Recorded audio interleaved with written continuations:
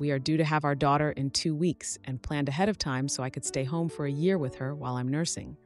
We saved around $26,000, plus took into consideration that at his job he was making $3,000 a month, $23 hourly.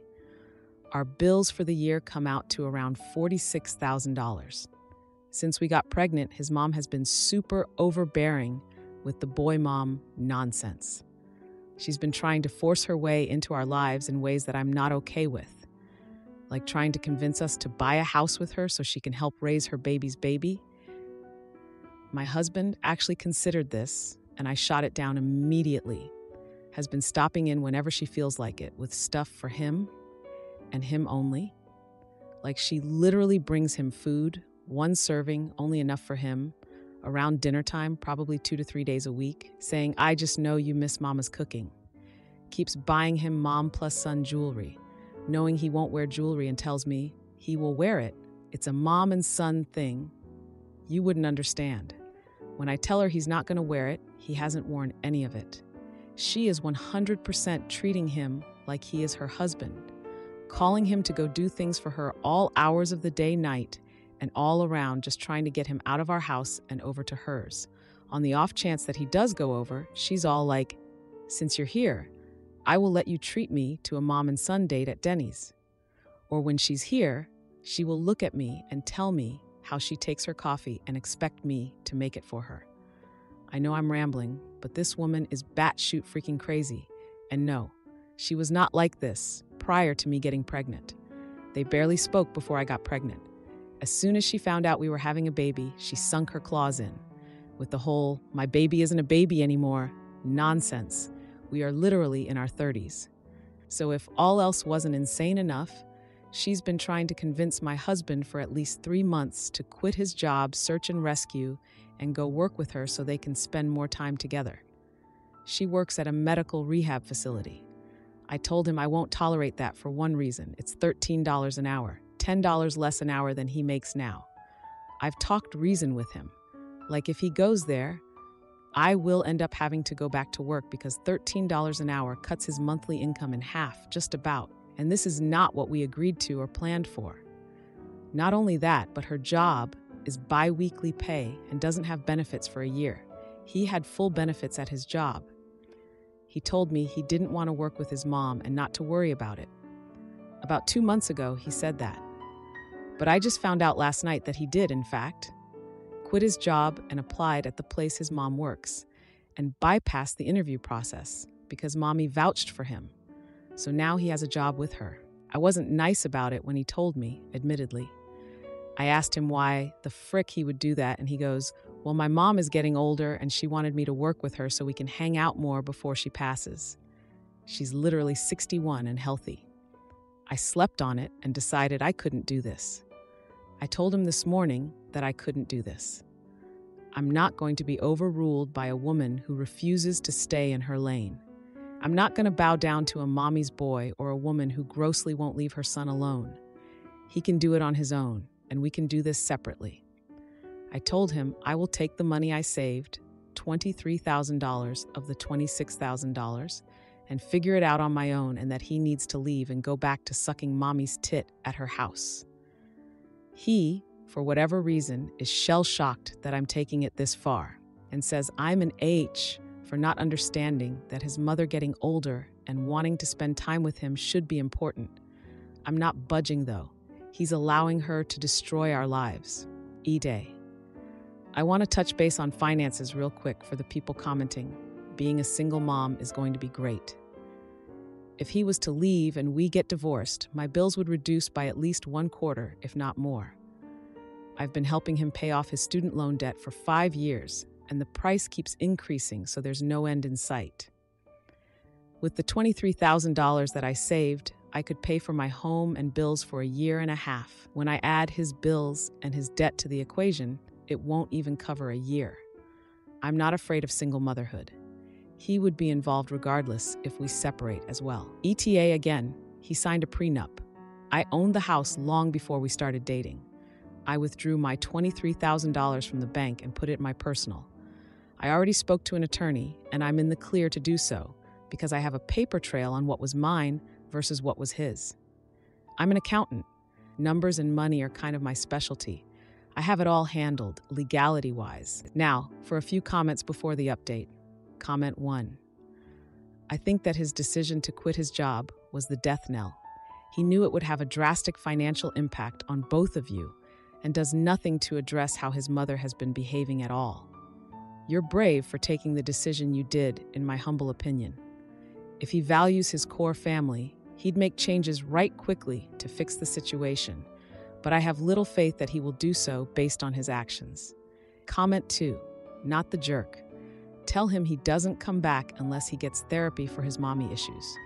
Since he no longer has insurance, that may take a while. Sounds like you've been paying for him for too long to become even more of a burden now. Wait until he finds out how far that $13 an hour gets him when he's paying child support. Now for the update. Hey Reddit, back again with an update on the whole situation with my husband and his overbearing mom. It's been 3 days since I last posted, and let me tell you, things have gone from bad to worse. So after I told my husband that I couldn't deal with his mom's interference and him quitting his job to work with her, he actually left. He packed a bag and went straight to his mom's house.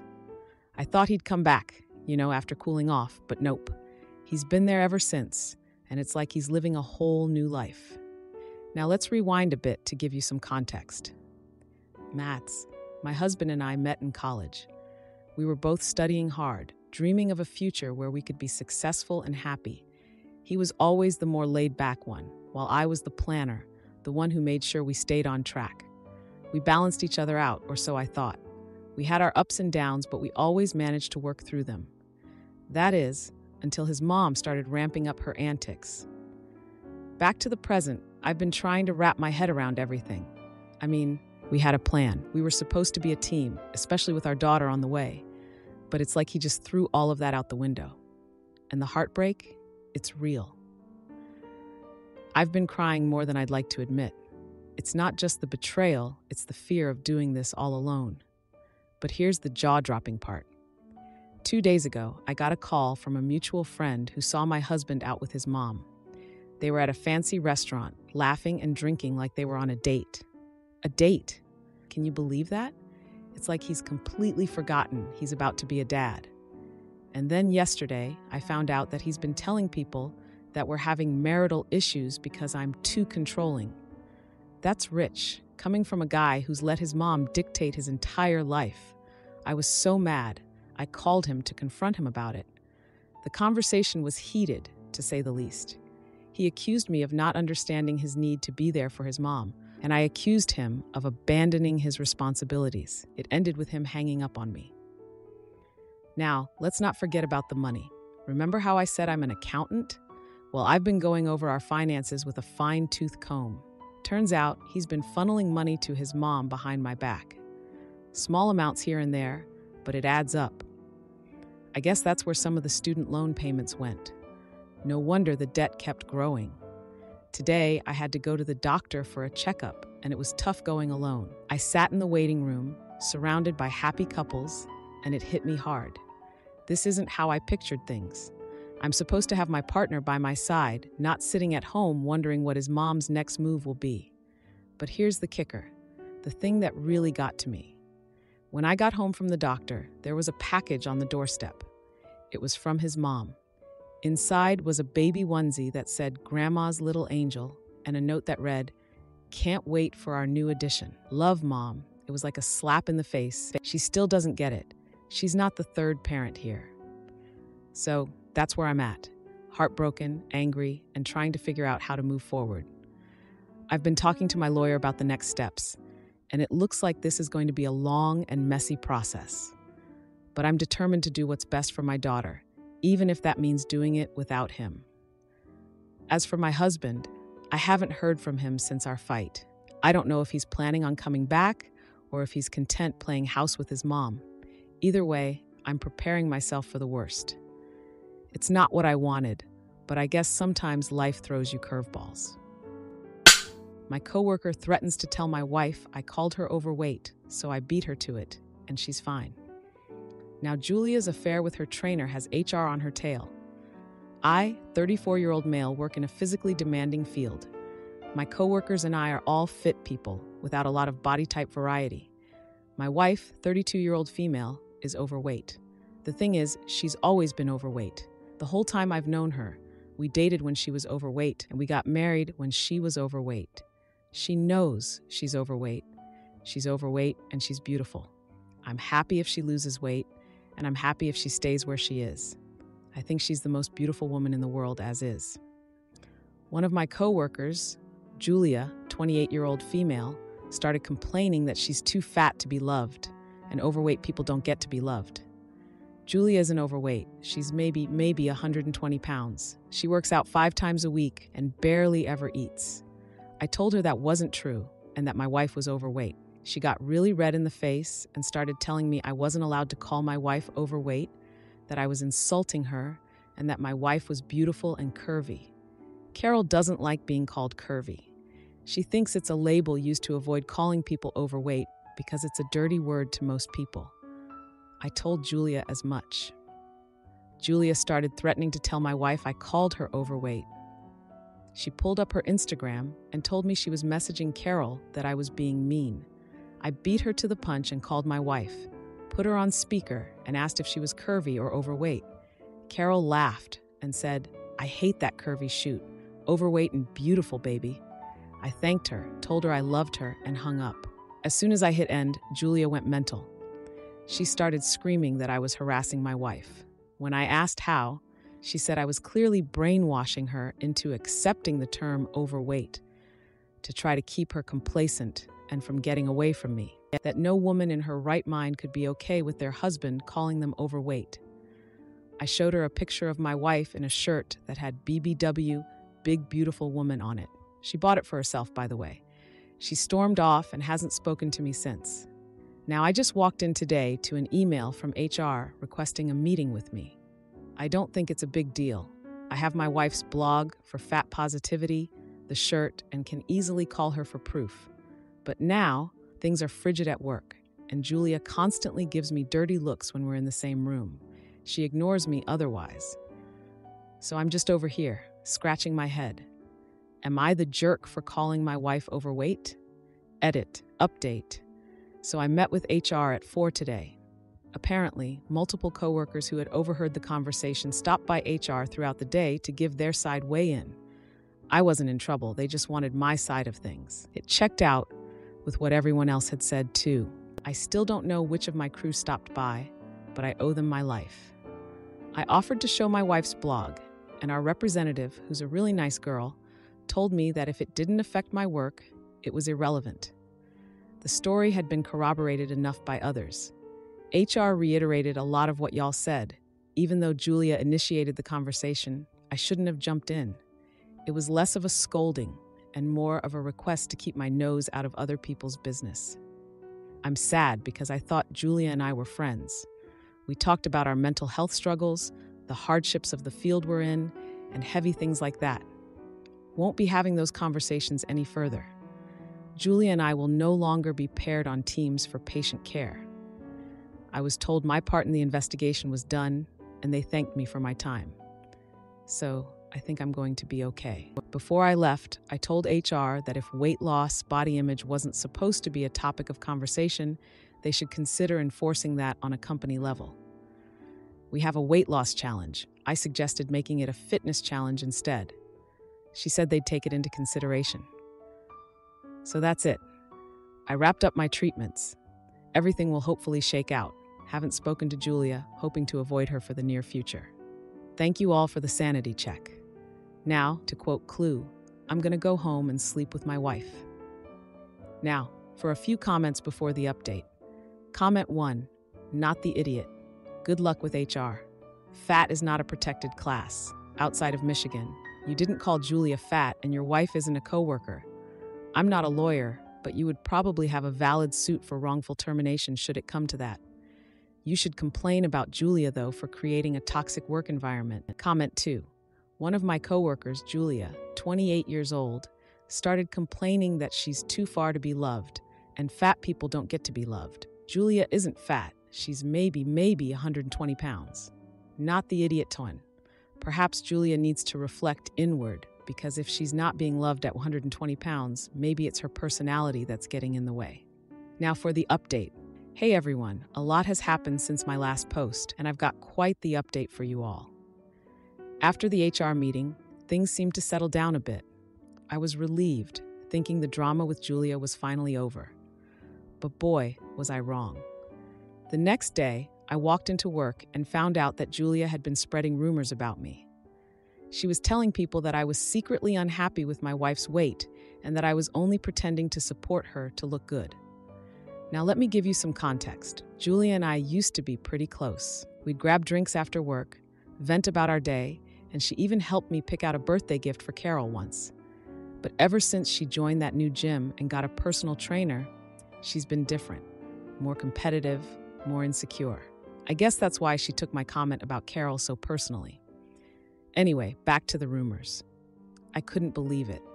I've always been open about my love and admiration for Carol. I've supported her blog, attended fat positivity rallies with her, and I've never once made her feel anything less than beautiful. So hearing these lies about me was a punch in the gut. Carol, being the amazing woman she is, didn't let it get to her. She even joked about it, saying, "If you're unhappy with my weight, you sure have a funny way of showing it, what with all the cuddles and kisses." She's always had a way of making light of tough situations. The work atmosphere was tense, to say the least. I tried to keep my head down and focus on my job, but it was hard with Julia's glares burning a hole in the back of my head. I missed the camaraderie with my coworkers, the way we used to joke around and help each other out. Now, it felt like everyone was walking on eggshells. 2 days after the rumor started, I was in the break room when I overheard a couple of coworkers whispering. They were talking about Julia and her personal trainer, how they seemed a little too close for comfort. I didn't think much of it at the time, but later that day, I saw Julia and her trainer in a heated argument in the parking lot. It was none of my business, so I walked away. The next day, Julia didn't show up for work. Turns out, she had been caught having an affair with her personal trainer, who was married. The news spread like wildfire, and suddenly, all the rumors about me were forgotten. I felt bad for her, despite everything. No one deserves to have their personal life exposed like that. But that's not even the biggest twist. Remember the HR rep I talked to? Well, she pulled me aside and told me that Julia had been reprimanded for her behavior towards me and that she was on thin ice. If she caused any more trouble, she'd be out of a job. I was shocked.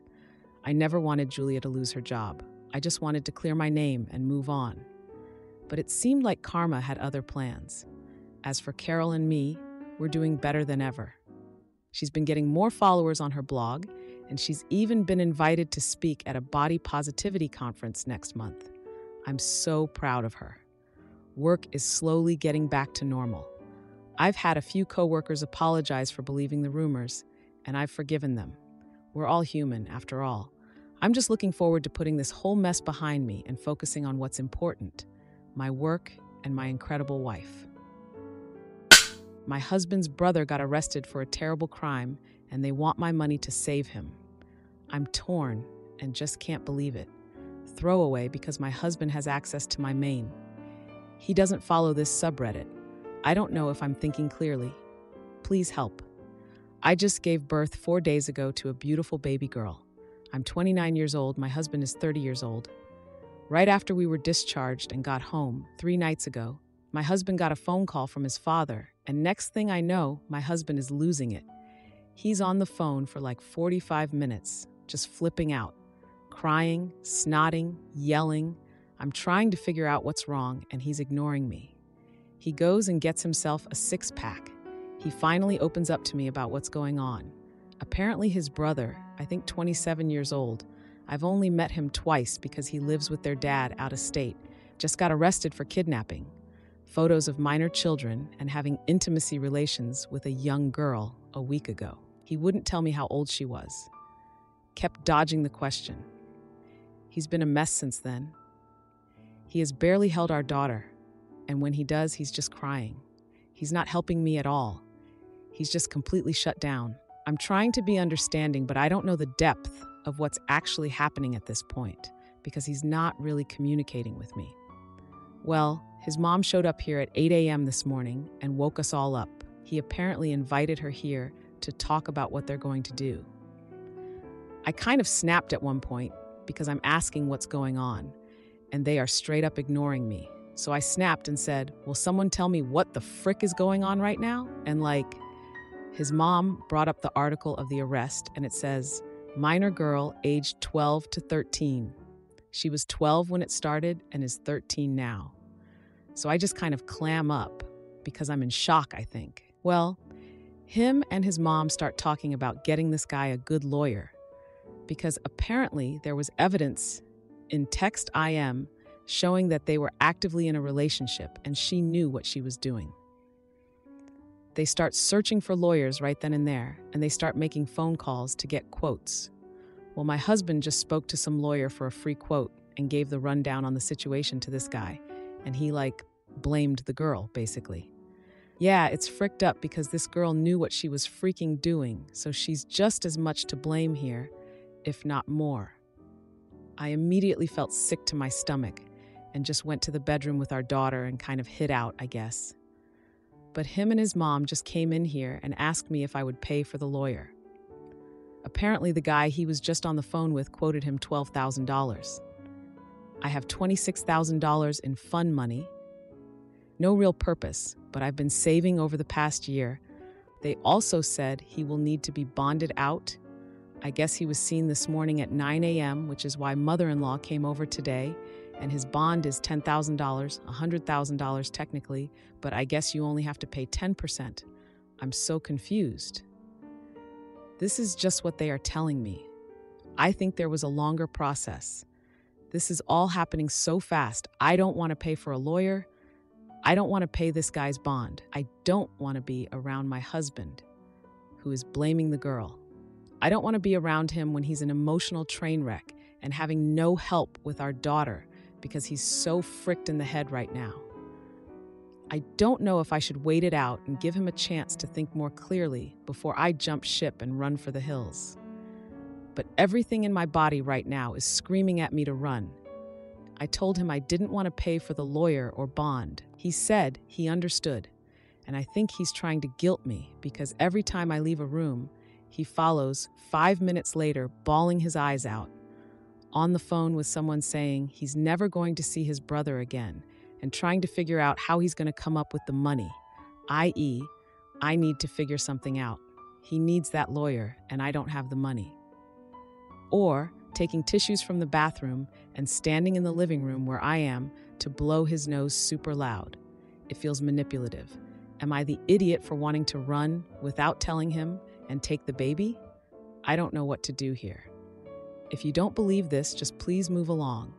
I'm looking for help, not someone saying how fake they think this is, because men don't cry over their brothers being locked up. He has been crying and flipping out since it happened, keeps saying he's going to get ended the life of in prison, or that he never should have allowed his brother to leave state because none of this would have happened. He's even been watching videos on prison fights and how inmates make weapons because clearly not in the right head, and thinks he needs to warn his brother on how to protect himself. ETA again. The money I have is cash, and I have it on my body, in my robe, in the zipper. As for why, he's protecting his brother. Not to make excuses here, I think it's survivor's guilt. His brother was abused as a kid, and my husband watched it happen, but couldn't stop it. So now everything that happens with his brother, and he is overwhelmed with guilt and blaming himself for why his brother is so fricked up. It's a I couldn't save him then, but I can save him now mentality. My mom, dad, and brother are on their way. Thank you guys. Now, for a few comments before the update. Comment 1, not the idiot. Do not give him or his family the money. This is no longer fun money. This is now getting yourself and baby the hell out of their money. You may be needing that money for living expenses. You may also need an attorney yourself. Also, I have a brother that's a predator. If they have solid evidence that the guy messed with a 12-year-old, he's going away for a while anyway, whether you pay for an attorney or not. He might as well sit in a county lockup and get credit for time served. Comment 2. Is the $26,000 in a joint account with his name on the account? If it is, you want to transfer that money out to an account that's not in his name at a different bank from your joint account.